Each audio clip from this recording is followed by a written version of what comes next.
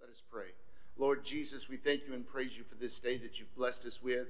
As we come to you tonight, we ask, Lord, that you would touch each and every person, not only in our county, but around this world who is battling this illness. We pray that you would put your hand upon them and let healing be swift.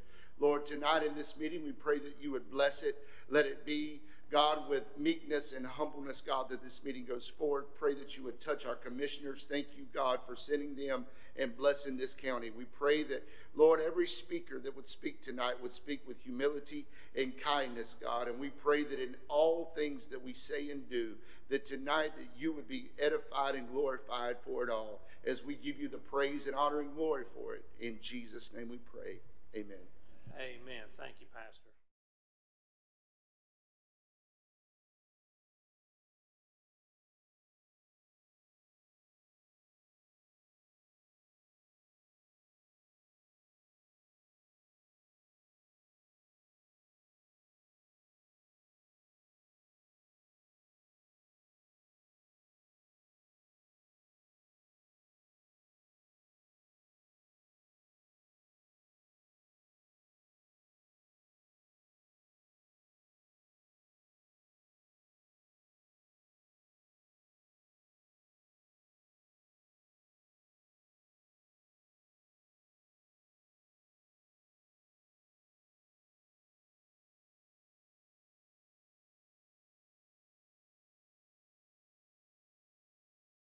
This is for June 2nd, 2020 special pre-agenda meeting, June 4th, 2020 special meeting minutes, June 16th, 2020 regular meeting, July 27th, 2020 special pre-agenda meeting, July 7th, 2020 special meeting, July 21st, 2020 special regular meeting, and July 23rd, 2020 special meeting.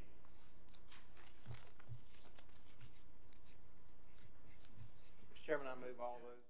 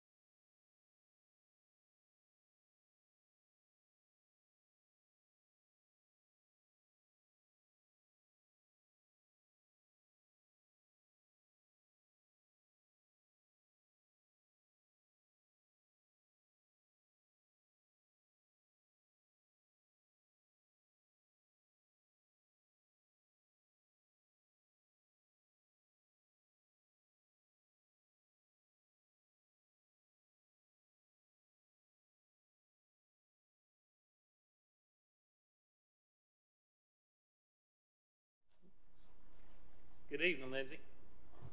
Hey,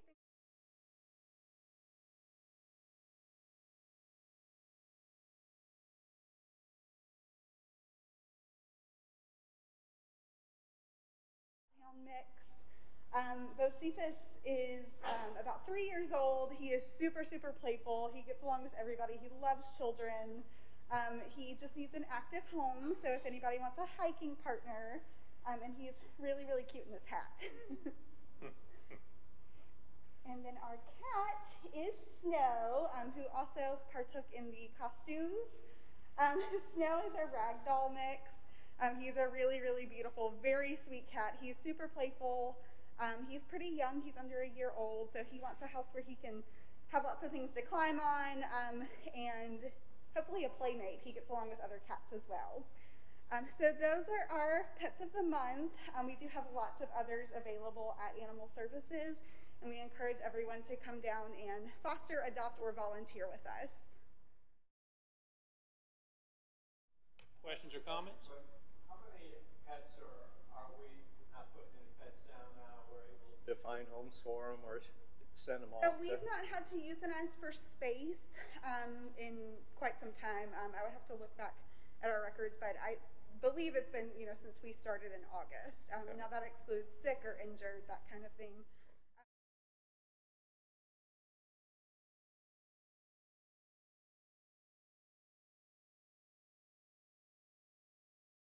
Any other questions or comments for Lindsay? Obviously, y'all were doing a fantastic job. I mean, being able to get the adoption rate up where it is, and I just want to commend all of you for doing that. That's a real group effort when working with our friends in the community. So I would remind people to come see our folks at Animal Services, and please adopt these wonderful animals down there, and especially those cute animals that was it Bocephus and Snow?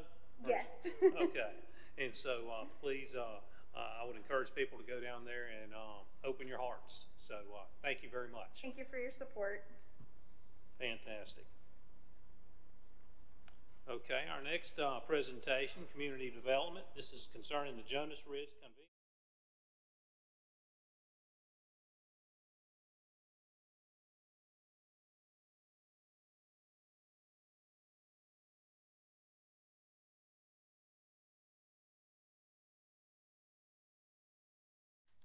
I just wanted to briefly give you an update and the public on our Jonas Ridge Convenience Center and Recycling Center, as well as the Cranberry Nature Park.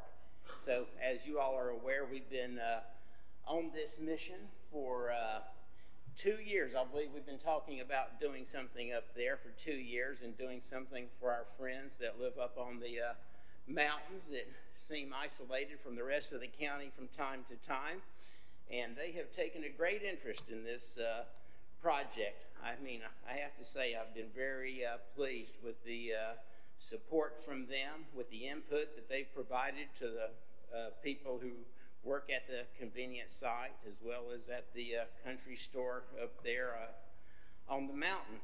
So we've actually been quite busy, and we signed an agreement with Equinox Environmental as well as McGill Associates to do a study and to do a plan on how we should develop the land up there. So we purchased, the county did, 3 acres, and we came before this board and asked for money to purchase that from Hazel Shell. And then we worked with our friends at Foothills Conservancy, and they purchased 17 additional acres. So that is adjoining, and that is the property where the bog is. So they have an interest in preserving that bog and that very sensitive natural feature that is actually a rare Appalachian feature in the mountains. And they purchased 17 acres. Altogether, we have 20 acres. And so it takes a whole lot of background work and a lot of studies in order to get you to where you're starting to do designs like this. And these are the rough renderings and sketches and plans that were done. But in order just to get to that, we had to go through a process. And let me share just briefly some of the things that we had to go through. So we started with data collecting and base mapping. In order to do that, we had to seek out aerial photographs of the land in the area. We had to look at the National Wetland Inventory, and we actually went on site with boots that came up, to high up here, and we walked through the wetter areas, and we started looking at the types of water, the hydrology, the contours, the vegetation, and the actual things that were on the site. And it had to be determined before Foothills could actually get Clean Water Management Trust Fund money that there were certain things in place that makes this worthy of preservation. So if those things didn't exist, they would not invest the money or move forward. So we did a lot of studies on the wetlands, the delineation of the wetlands, looking at the designated waters. We did archaeological site visit with some specialists, and we also looked at the historical significance of things. We looked at the soils that were there and took soil sampling. We wanted to know if we can use the site for bathrooms and other things like that. And we also wanted to know if the site itself would support heavy trucks coming in and out, and there'll be additional studies on that as we move forward. We did look at the vegetation and the drainage patterns. We had to know the drainage patterns because we're separating uses. So we're using a very intense use with the convenience center and the recycling, where everybody brings their trash and waste, versus a very sensitive environmental section where we have to protect and make sure the water is clean. So we also did an assessment to see if there were any cranberries and or bog turtles. They're still looking for bog turtles to see if they're there. The cranberries initially have not shown to be there right now. But we know for a fact that they were there and that they were on the entire site, because so many of the people from Jonas Ridge used to go there, and they used to gather cranberries, and they used to actually fish there. So I learned by accident that that little pasture that's out front, showing where the main convenience center will be located, actually used to be a pond.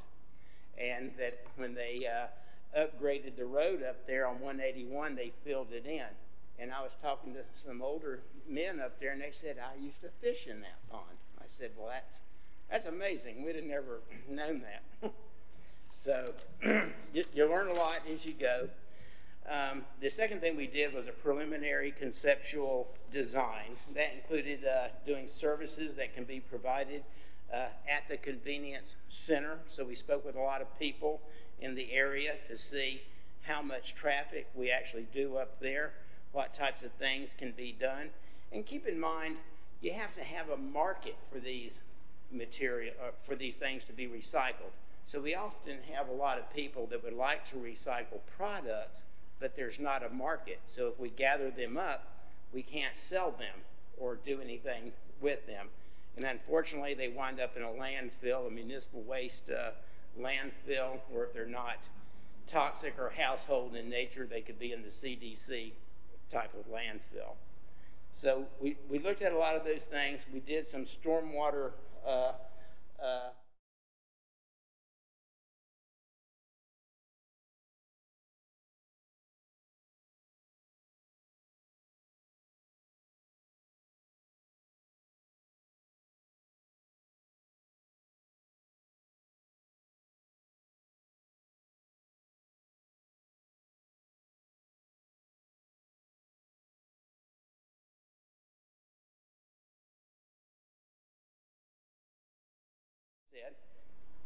and we looked at safe and efficient ingress and egress from 181 onto the site. Even though we have great sight lines, that is a location where traffic picks up speed. And some people are driving 60 miles an hour up there. So there is a little concern by folks of how fast they go. And a couple of the comments were maybe we should look at putting some sort of warning light or something that there's traffic coming in and out of the convenience site. Maybe a solar-powered high-visibility beacon or something of that nature. Let's see here. So the Cranberry Nature Park, we did the same thing. We looked at trails and where trails might be located. We looked at parking that would utilize these things, utilizing low-impact development techniques and criteria. They did some measurements on the bog with some recommendations of natural and cultural resource interpretation as well. Now, one of the most important things that we did was the stakeholder engagement. So we brought up diagrams and we left them at the convenience center. I've left the diagrams outside. Right there is one that shows option A and what the convenience site itself would look like and what is being offered in our first rendering of design. And so we had about 25 people who actually took the time to write down things. We gave out over 225 handouts. which is really amazing up there at Jonas Ridge. I used to live up there, so I know what a big impact is, and that's a big impact. And so people came, and then they made comments on what they would like and what they would utilize at the sites. So in general, and to be brief, we had an option A, which you see up here with some of the amenities, and we had a concept B. So these two things are based on two different scenarios. Concept B is based on us being able to purchase an adjoining piece of property that actually splits the pasture in half, and the rest of the north part of that parcel is actually part of the bog as well. The bog comes up and it wraps around, so it's about half wetland. 22 people out of 25 said they want concept B. The other 3 didn't mention which concept. They said either one is fine, as long as something comes up there. The facilities that would be utilized the most, of course, is the convenience site and disposing of waste. The other thing that people liked were the trails and the ability to get out and about. They hope, in general, that this will remain more of a local place to go and walk with the dogs or friends or family, because they're saying that the crowds are now so bad around the Linville Gorge and at the Linville Falls and those areas that it's becoming not as enjoyable as what they're letting me know. So we have 2 concepts, and let me quickly just tell you what the difference is. So concept A is based on the 3 acres that we have now. There would be a single entrance and exit to both the convenience site and the community center. The convenience site is 25% larger than the current one, and it offers expanded services, including a rough box, white goods bin, and used oil drop-off. This plan has a small engineered wetland to treat runoff from the convenience site. And then the larger concept, Scott, can we bring up B? Is B, and this is the one that everybody wanted. And the reason they like it is, I'm going to come over here and point if you don't mind, is we have 2-way in to the convenience center, in and out right here. We're able to separate the traffic to the bog in a one-direction road entrance here, you see. Oh, thank you so much. And by separating it out, we help keep trash and other problems away from our sensitive environmental part of this project. And then we would have parking and stuff for the trails. There would be sitting areas, things like that. And you all know me. I can't wait for studies to be completely done. So we've already started working up there on the site. And the first thing we did is there's an old house on the property. You see it right over here near the community hub. And we've had an architect in there that came, and it was a bit dangerous, so we couldn't go inside very well and look at it. So I've had General Services tear up all the additions that were on the house. So they had built brick additions that were falling down everywhere, and the roof was collapsing.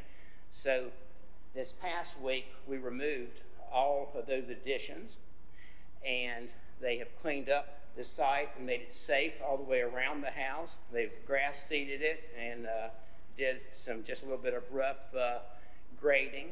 Our next step will be to bring in General Services to clean up inside the house, and then we're ready for the next phase of an architect.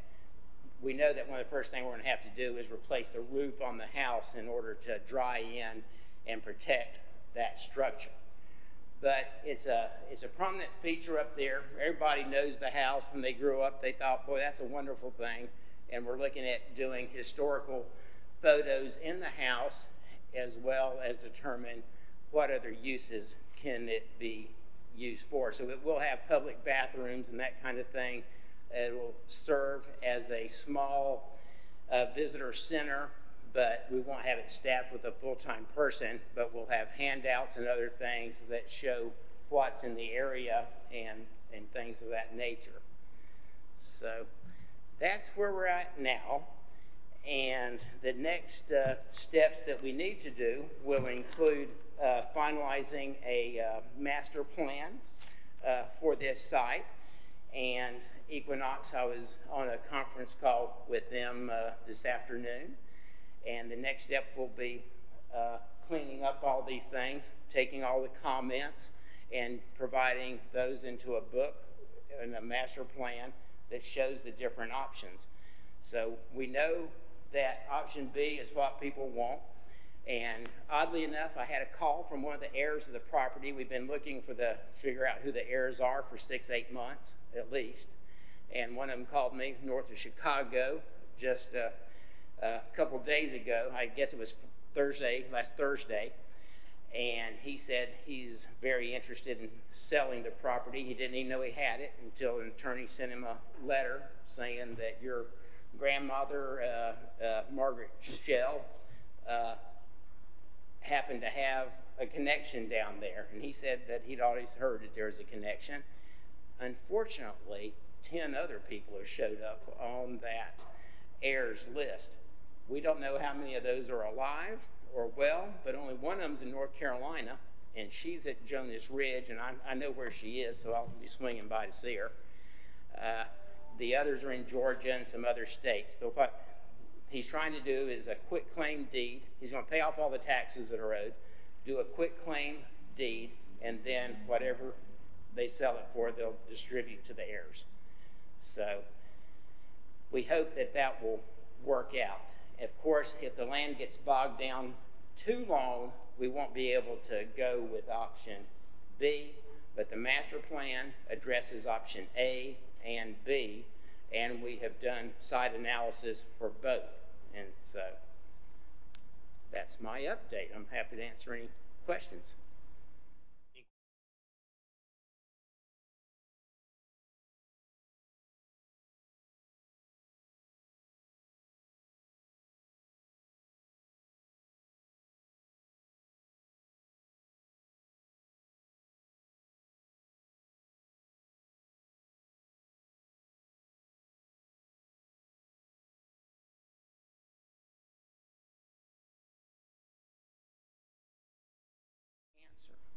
The answer is it depends. It depends. It's a JR answer. It's a lawyer answer. If we were going with A, in the next budget, we would ask for money to do the design and engineering and actual construction of phase of this design here of the convenience site next year. But we think we want to wait and not rush it and see if the other can play out and if we can do option B. It will be a much better project and a much better thing to have if we can do option B. And it's not a whole lot more money, you see, because mostly it's open space and it's design. So you're able to spread things out into a better place. If we have to wait for option B, then it depends on how long you all want to wait before we give up on trying to acquire that land and move with this. Either way, we'll have the basic design, engineering, site analysis, wetland delineation, all that done and ready to go this year. So a minimum about a year.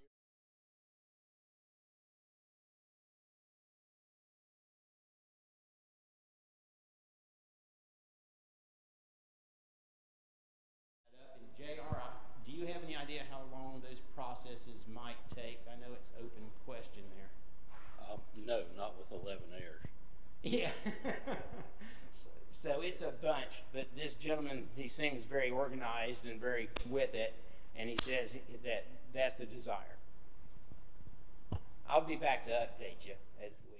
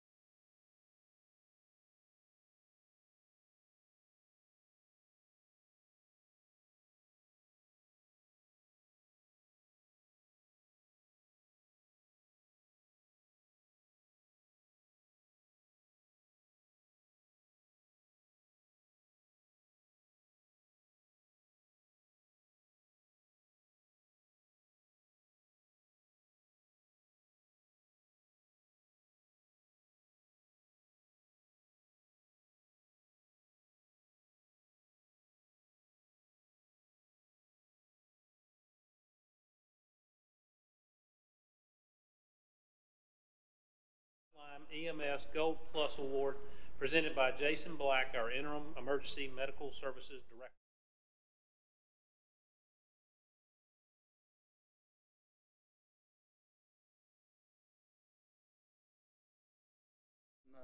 Share this recognition with everyone.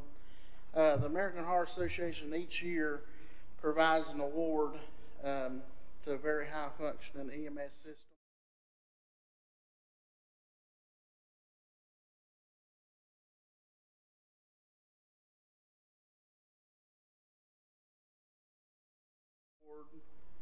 Which, in the next year we got the gold award. The reason we got the silver the first year was that we had to have the gold award or the silver award first. So we've got it for 3 years in a row. And I want to emphasize that this is a EMS system award. It starts with telecommunicators, first responders, EMS staff, and then our closest cath lab that we transport to is Fry Regional Medical Center. We've invited some of those representatives here. We've got several EMS employees here. Due to COVID and other concerns, the other representatives couldn't be here.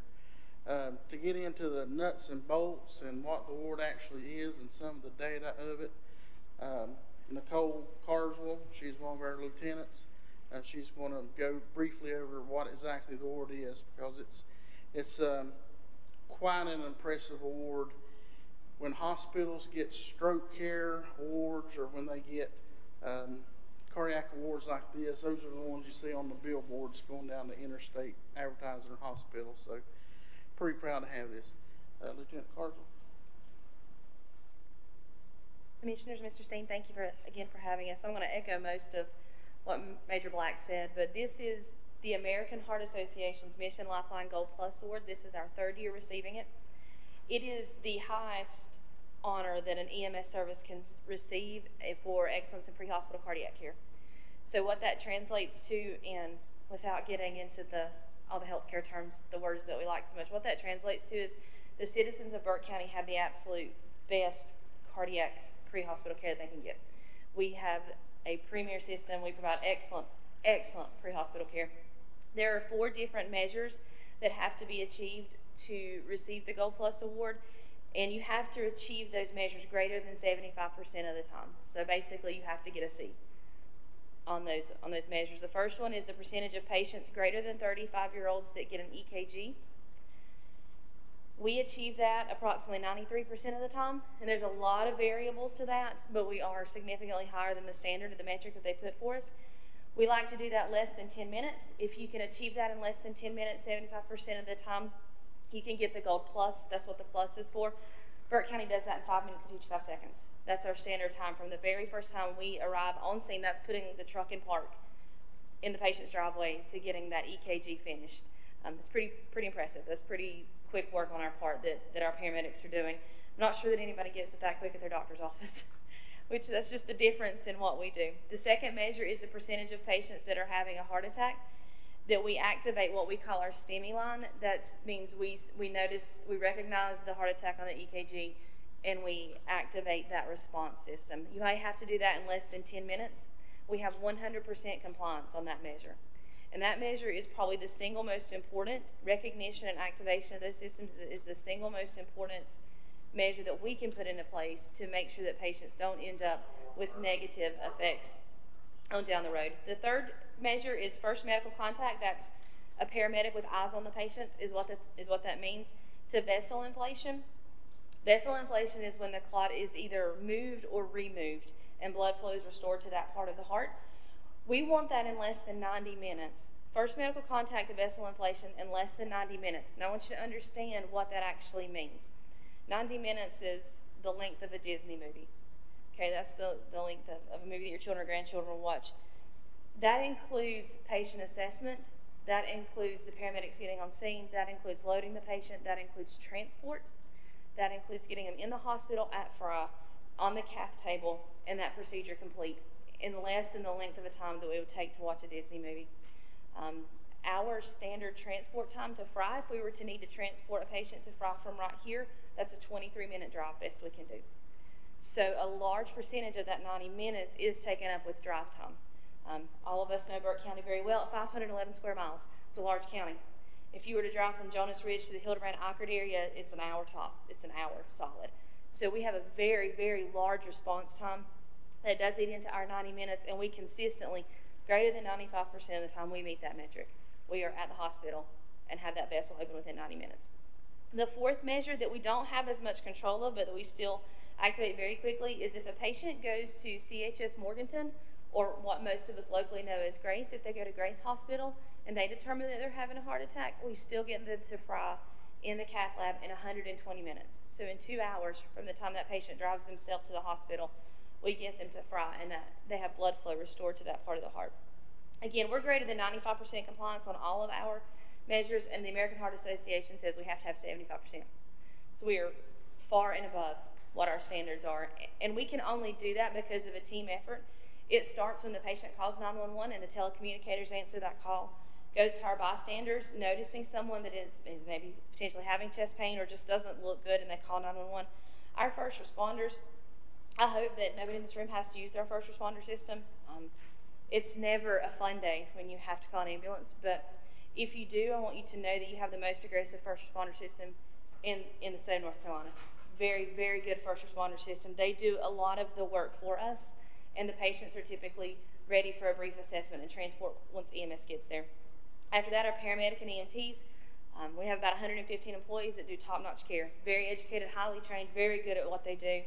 Hospital staff have a very coordinated team with the hospital at CHS Morganton and then the hospital at Fry. Our race coordinator, April Traxler, at Fry Hospital, she is a phenomenal resource. Our county is grateful to have her as a resource. And then special thanks to our commissioners, Mr. Steen, for allowing us to continue our growth and improvements with our EMS service. Emergency medical services is vastly changing. Right now we're in a high growth, we have a high growth opportunity, and y'all allow us to continue to improve daily, and we appreciate that. Any questions? Thank you. Any questions or comments? Yeah, just a comment. I was Mr. Taylor.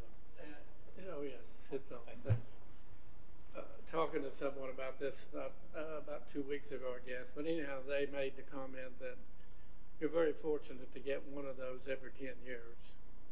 It's very significant that you get one for 3 straight years. Yes, it is. So you really have made Burke County proud.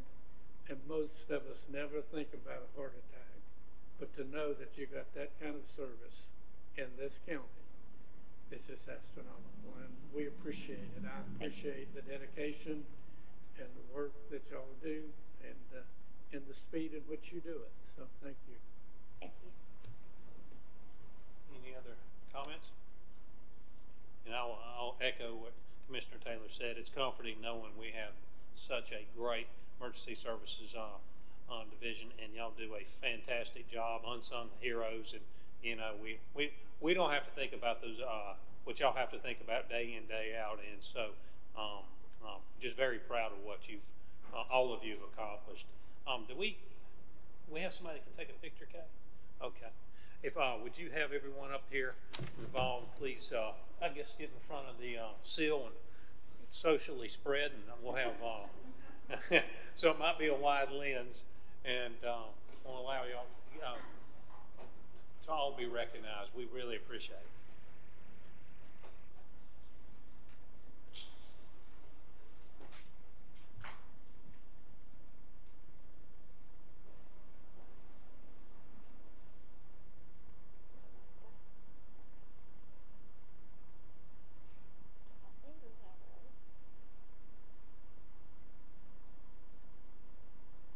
Thank you.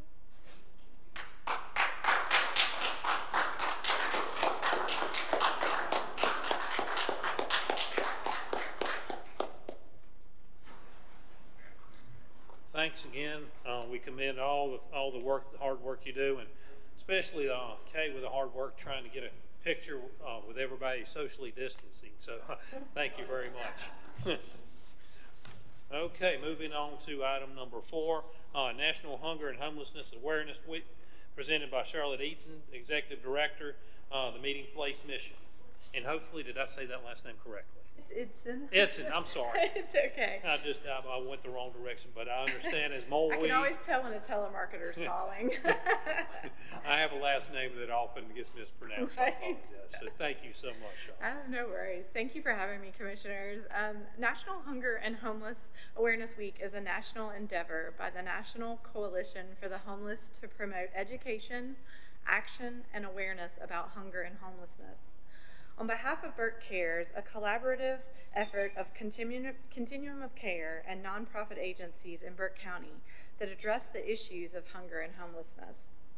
We want the community to be more aware of the issues in our area, those who are less fortunate, and to help be an active part of the solution in addressing these concerns. Hunger and Homeless Awareness Week is November 15th through the 22nd this year. And this year we will be creating a media education campaign on rural homelessness to be able to spread and activate more education from our community. We appreciate the support of our commissioners and our efforts to address hunger and homelessness here in Burke County. Thank you so much. Thank you. Any questions or comments for Charlotte? I think we're all aware here that there's an acute need for everything your group is doing and other agencies. I know all of you at the Meeting Place Mission, and y'all do great work, and so do our other agencies in the community. So we thank you for everything you do for our needy in the county. I appreciate it. Thank you for your time. Thank you. Mr. Chairman, just one quick comment too. We don't have a Salvation Army like a lot of counties have, which take care of a lot of the homeless and the hungry. And what do they do when we have no more places to put them? Is there an emergency shelter somewhere that we don't know about, or do you ship them to another county? No, it's the other way. They're shipped here most of the time because of the resources that we have here. But, you know, we do have an emergency shelter for women that is located here as a part of our services.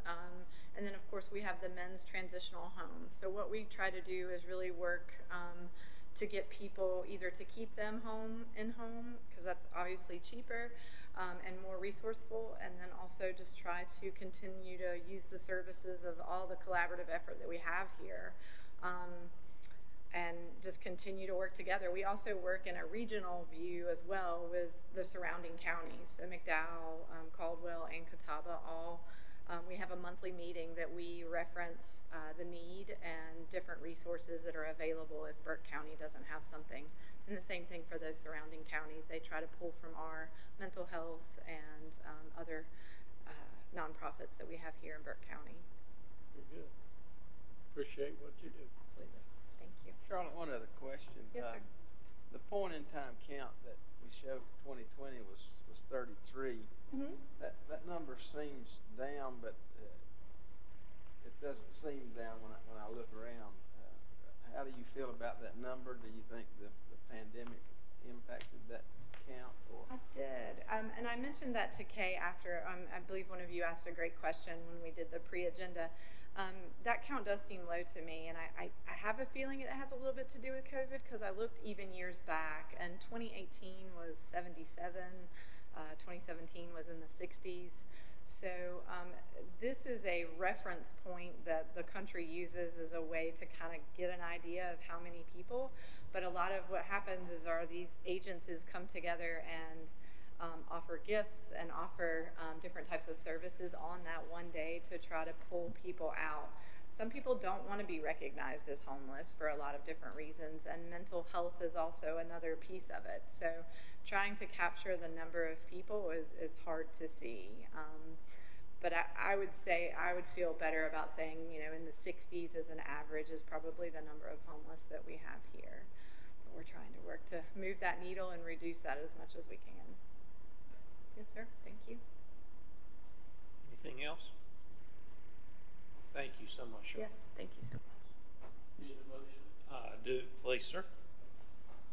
I make the motion that we approve proclamation number 2020-07. Thank you, Commissioner Taylor. All those in favor, signify by raising your right hand. All right, motion carried 4-0. All right, moving on to scheduled public hearings. Tonight we have none, so we'll move on to Item number 8, informal public comments. Madam Clerk, do we have anybody signed up to speak tonight? I do not have any cards, Mr. Vice Chairman. Okay. All right. Well, we'll just move on to the consent agenda. Item number 9. Turn it over to the county manager. Thank you, Mr. Vice Chairman. You have 5 items on your consent agenda. Number 1, clerk reappointment to Drexel Planning Board, ETJ. Item 2, community development, approved purchase of Fontaflora OVT easements. Item 3, JCPC, reappointment to seat number 1.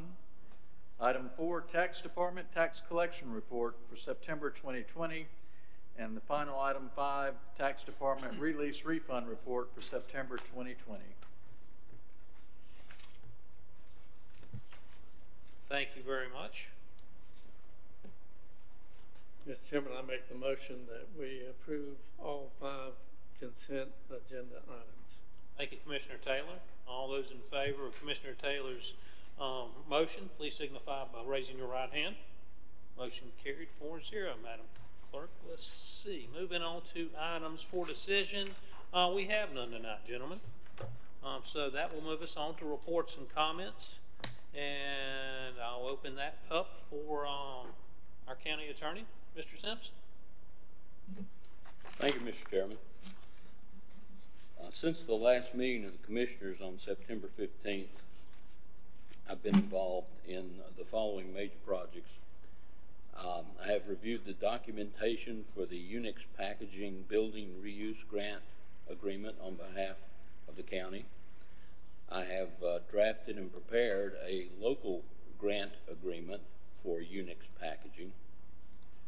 I have reviewed a proposed construction agreement with Phoenix Fabricators and Erectors for the water tank and booster station at the Burke County Business Park.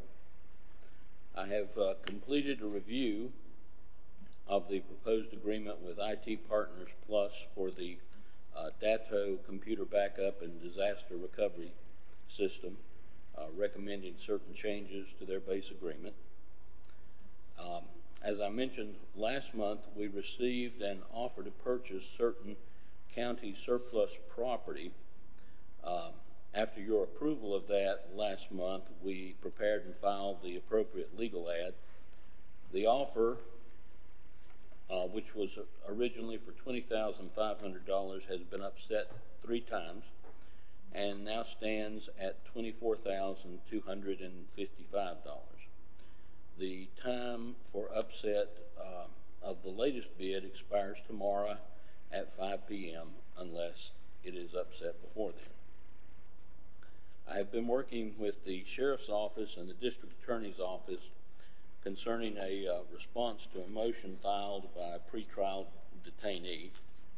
In the course of researching procedural due process issues and the jail's protocol for pretrial detainees, I have determined ways to update and upgrade our policies regarding this, and I have filed the county's response to the motion with Judge Irvin of the Superior Court. I have reviewed proposed guarantees submitted by the Health Department for TV ad placement concerning COVID issues using federal COVID funds. I have reviewed and proposed changes to a memorandum of understanding with the Burke County Tourism Development Authority for the Fontaflora Trail Facebook page. I have reviewed the proposed memorandum of agreement among local and state agencies regarding our court's continuation of operations plan for Burke County, and also a memorandum of understanding concerning alternate facilities for the court system. I have filed suit against Robert Lee Cook and Robert Franklin for violation of county zoning and county environmental compliance ordinances concerning the junkyard on Iron Lane. I have filed suit against Garland Britton for violation of the county environmental compliance ordinance concerning abandoned mobile homes and solid waste on Catawba Avenue right outside of Rodez. I'm preparing to file 2 additional suits, one for violation of the county's zoning ordinance and one for violation of the county's environmental compliance ordinance. And that's my report. Thank you very much. Madam Clerk? No comments. County Manager? Happy and safe Halloween. You got a very scary office up there with those, the way you have it decorated. Commissioner Ablett? Thank you. Commissioner Taylor? Mr. Chairman, just two items in addition to what you already have from my regular meetings. I attended 2 ribbon cuttings within the last few weeks. One with the Chamber for Sisters Act cleaning service, a unique cleaning service where they come to your house and to your place and do cleaning. And the second ribbon cutting was at Speakeasy at 100 Stone Place, Morganton. And that was on October 16th. That's all. Thank you. Thank you very much. Commissioner Britt? Thank you, Mr. Vice Chair. I would just comment concerning DSS. Our board met this morning. And just to make you aware that since March, we have continually had significant increases in food and nutrition services as well as energy services. All this, I'm sure, related to the pandemic. And I just want to commend our department for the way that they have managed this significant increase in demand at the same time when they're dealing with, just as all of our other departments are dealing with COVID and all the extra things that have come along to deal with. So just be aware that our DSS folks are hard at work and meeting the needs of our citizens. Thank you, Commissioner Britton. And a couple of announcements I want to make. Early voting sites and times, October 19th to the 23rd, 8 a.m. to 7:30 p.m. October 24th, 8 a.m. to 6 p.m. October 26th through the 30th, 8 a.m. to 7:30 p.m. October 31st, 8 a.m. to 3 p.m. And the early voting sites are Board of Elections Office at 2128 South Sterling Street, Suite 100 here in Morganton. The Burke County Senior Center at 501 North Green Street in Morganton. The East Burke Senior Center at 101 Main Avenue West, Hildebrand. The Glen Alpine Town Hall, 103 Pitt Street. And Rutherford College Town Hall at 980 Malcolm Boulevard. So please get out to vote. And I would also ask the viewers to like us on Facebook. And we were talking about a convenience site earlier, so that puts me in the remind to our citizens, please don't litter, and please help by picking up any trash you may see. And also will remind our folks to please spay or neuter your pets.